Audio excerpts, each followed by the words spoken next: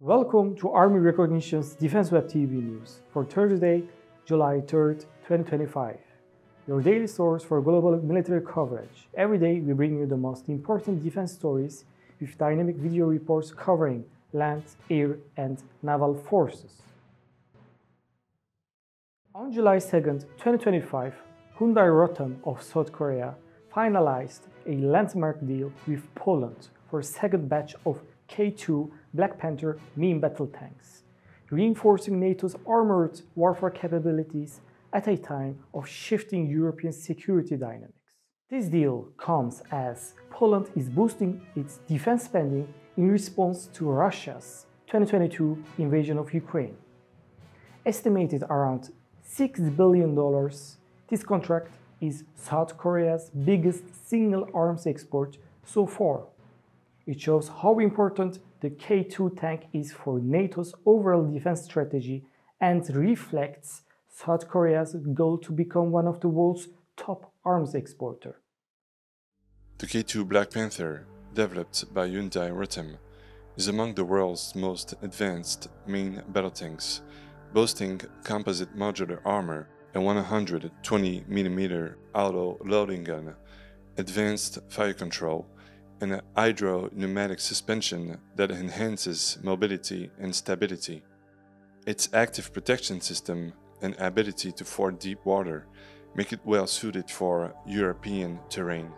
Under a new deal, Poland will receive about 180 additional K2 tanks, 117 built in South Korea, and the rest assembled locally by Poland's state-run PGZ.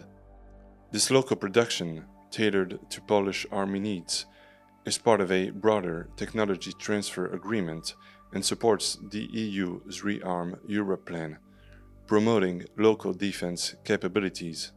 The K2 entered South Korean service in 2014, following over a decade of development.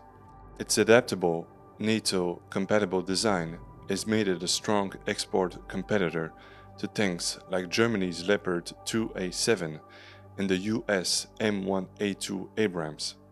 Poland's initial K2 purchase in 2022, part of a $13.7 billion arms package, made it South Korea's top defense customer.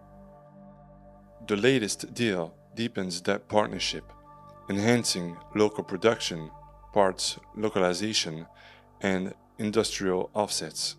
What sets the K2 apart from all the Western tanks is its cutting-edge suspension, amphibious capabilities, and built-in active protection, features that boost mobility and survivability in modern combat.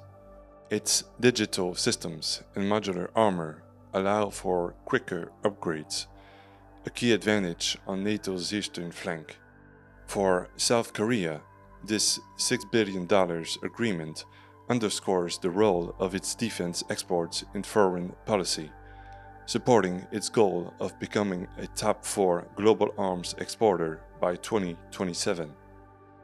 The deal also positions Poland to field one of Europe's largest armored forces, and may pave the way for further K2 orders from other NATO members.